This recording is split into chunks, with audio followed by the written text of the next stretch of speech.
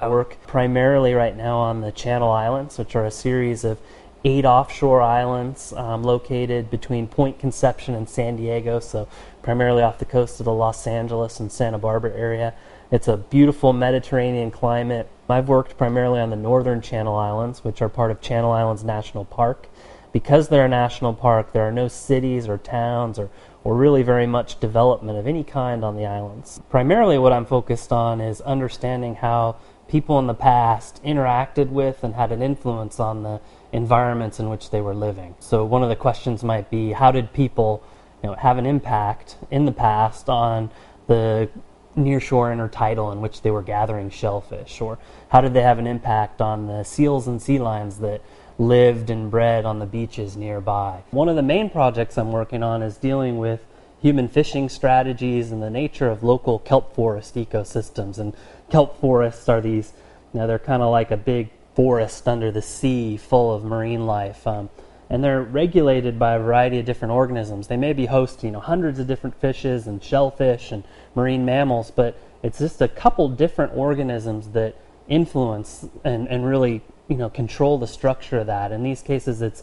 sea otters and sea urchins and abalones, and then in California, a type of fish called a sheephead, and then also a lobster. Sea urchins and abalones, they tend to eat kelp, whereas the other organisms, the fish and the sea otters, they eat urchins and abalones. And in a healthy kelp forest, what will happen is urchins and abalones will be kept, their populations will be kept down by these other predators, and so they'll be relegated to cracks and rocks and eating primarily drift kelp, and the kelp can continue to grow.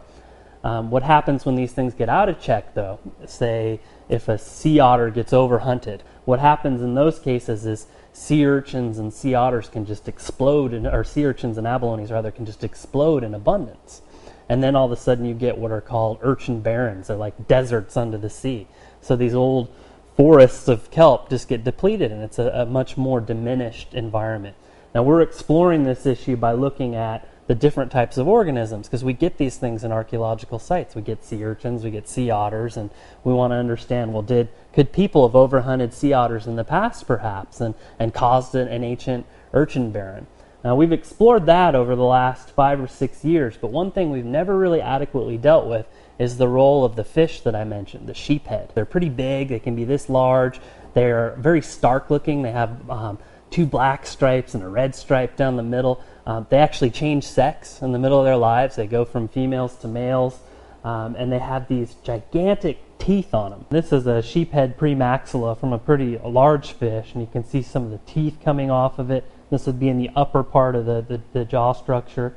You can flip it over and see that they've got all these small little teeth on the side in here to crunch up the different types of shellfish, especially the sea urchins that they eat. But these fish are really important because they help maintain this kelp forest. And so what we've been trying to investigate, did ancient people, the Native Americans who lived on these islands, did they heavily fish for sheephead? And if they did, does that change through time? And did they maybe reduce the numbers of sheephead in some areas?